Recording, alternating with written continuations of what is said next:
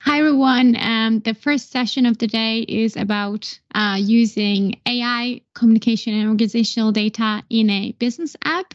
And this is actually a multi-series session where Dan Wahlin is leading. And today I'm just a supporting person for his sessions. Trying to move to the next slide. Yes. Okay. So in today's session, we will be using Azure OpenAI and GPT prompts to generate completions for email and SMS messages. And specifically, we will be using Azure OpenAI, and by giving just 2-3 lines of description, we will be creating the entire email and SMS messages. This wasn't the only session. If you missed the previous sessions, Dan covered about integrating OpenAI, creating Azure OpenAI resources, or using Azure OpenAI and GPT prompts to convert natural language to a SQL. You can check the community YouTube channel to understand more about those sessions. We have more of these coming up. Today, we will be covering the completions for email and SMS. And the next week, we will be talking about how you can bring your data using cognitive search and Azure OpenAI. And we have more sessions related to communication features, such as creating ACS resource for your solution, or making a phone call, or sending an SMS or email. Stay tuned for those sessions coming up. And finally, we will be showing you how you can bring organizational data into your apps, leveraging from Microsoft Graph and Azure OpenAI service. Let me quickly show you a demo Dan recorded earlier, just to recap what we are covering in the app, what are the overall functionalities. Let me play the video. So we can mainly choose one of the items and see the relevant content about it. We can create a chat message, we can create a new chat, or we can view the emails. We can see all the related calendar items or files. And we can choose any other one and create the same experience for any of the other ones. We can run the query and we can get the related customer data related to our query. And finally, we can contact the customer. We can either call the customer and this will bring the phone number, or we can actually create email or SMS for the customer. This part is the part we will be creating today, or I will show you how you can create it. But just giving a couple of lines of messages, mainly the rules, we can generate the email and SMS by using Azure OpenAI, and we can send the email and SMS by just clicking to it. Okay, so we're moving to the real part. Let me switch to Visual Studio if I can. Nope. And maybe I should end the slideshow. Yeah, this will work. Okay, so first of all, our app has 2 parts, one client and one server. And server is in TypeScript. Currently, I'm running the app. Let me move this here. Currently, I'm running the client side and also the server side, and we are running Docker behind the scenes. To have the OpenAI experience in the server side, we are actually calling, let me quickly show you, complete email SMS messages. Before maybe I jump into how things work behind the scenes, I will show you how the app looks like in real.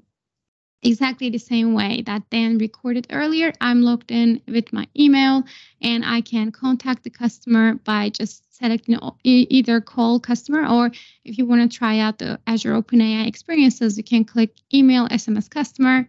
You can give some of the examples. For example, order is delayed for 2 weeks, and maybe make jokes where appropriate. I'm sure customers will not like that, but let's see. And this is using Azure OpenAI behind the scenes. And we are actually returning the data in JSON. I'll show you in a minute. But this automatically creates everything for us, all of the content. And you can go back and change the way you would like to see how you want to create email or SMS. So this is the experience we are creating, and here's how we are doing this. First of all, in the server side, in the API routes.ts, we are creating complete email SMS messages. This function calls complete email SMS messages function. Let's quickly go to this function.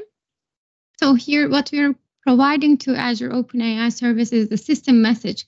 And system message covers all the information about this app. For example, Assistant is a bot designed to help users create email and SMS messages from data and return a JSON object.